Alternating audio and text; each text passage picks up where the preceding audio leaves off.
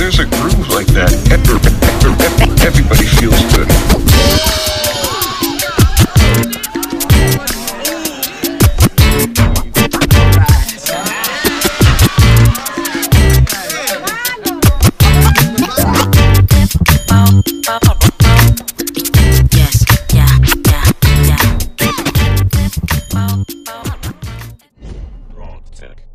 AVoIPoE, I'm here with Nathan from DJI.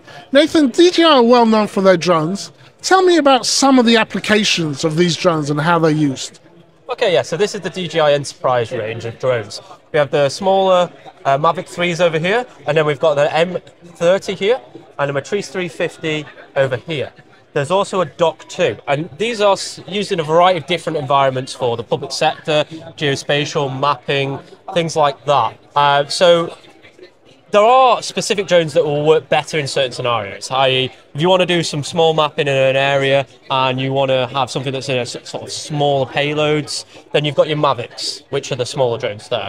If you're looking for something that's a little bit more waterproof, a little bit more durable in high wind speeds and conditions like that, with a larger payload that can do a few different other things, maybe higher quality video, higher quality surveying, therefore you're more accurate, then you might go with something like the M30. And if you need high accuracy with different types of payloads, you've got the Matrice 350 over here. So one of the payloads we have is the P1 over there, which is a full frame sensored camera, and that can create really accurate data, essentially. So if you run all the elements correctly, you can actually achieve centimeter accuracy for mapping structures or anything like this, and it means that you can recreate a building or a 2D, 3D structure and use that to analyze certain elements. So, for example, the Everton, their stadium had utilizing many of these drones to actually help create that stadium, to monitor the progress and things like that.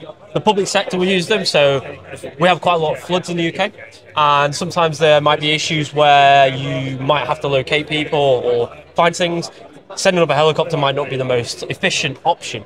Using one of the thermal cameras that we can see that's being used on there, we can identify where people are and we can get and help people quickly. There are third-party payloads that can be attached to them, such as searchlights, such as speaker systems, even infrared or night vision. And these can allow you to locate where people are. We can be used in forestry environments to identify the wildlife. You can use something called an L2 payload, which attaches to this larger drone over here, and that can penetrate vegetation, and we can understand the surrounding terrain. And where that's hugely beneficial again is, let's say we've had some landslides or something like that, and we need to get a search and rescue team up there. Our normal path might be obstructed. We can send a drone, analyze the area, use maybe the L2 to analyze if there's an alternative path to get to the people or a safer option to get around these things. So they can be used in a variety of different environments in that sort of area. And let me ask you about the image quality. What kind of image quality can you expect from some of these devices? So the smaller drones with the smaller payloads, and it's still really high quality. You have a micro four thirds sensor in the wide angle camera on them, and then a half-inch sensor, I believe it was, in the zoom camera. Then the thermal one has slightly different cameras. When we move up to this, we have a micro four thirds sensor camera in here with the thermal imaging and a few other elements in there. And then when we move up to the Matrice 350, which is the larger one, which has payloads that can be removed and chopped and changed between what is required. You have a full frame sensor on the P1, so and that's got interchangeable lenses as well, so you can achieve really high accuracy images and super high quality, which then means obviously for when you're creating a 2D or 3D construction, it's really precise, really high quality. And what's the typical learning curve of being able to control some of these? So the actual drones, they're not too dissimilar to actually fly than the commercial side of the drones. However, operating the payloads is a little bit different, okay? There is also other elements that come into play. So there's like DJI Pilot 2, Flight Hub, things like this that allow you to map a mission, which then, in turn, you do not really have to fly the drone.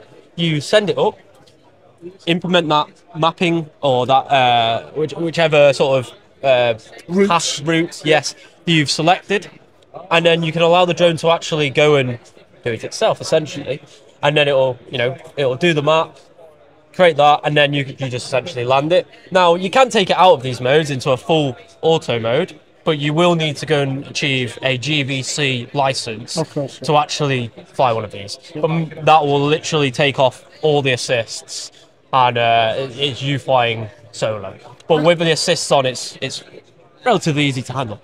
Typically, in terms of you kind of outlined, especially in terms of architecture and some of the different applications that's used. Within the context of, let's say, smaller businesses, do you see any uptake from that for smaller businesses that utilize drones for different applications? I think the Mavic 3 enterprise level drones has use in more or less any scenario. Any time you need to have any inspections, any deliverables, any mapping, or anything that requires something that would take time doing it manually through photography, they are useful, and they create really high quality models as well through that softwares of Terra and things like that. So yeah, I mean, for example, roofing industry, sending one of these up, creating a really detailed map, understanding some really high quality imagery, maybe even using some of the other modes such as the thermal mode to maybe analyze if there's heat leaving the building or any of these sorts of elements. It can be used. Again, construction sites, you can send it up each day and understand the development process. If you've got a quarry, you can understand the amount of material that's being built up, left, etc., etc. Even just general photography.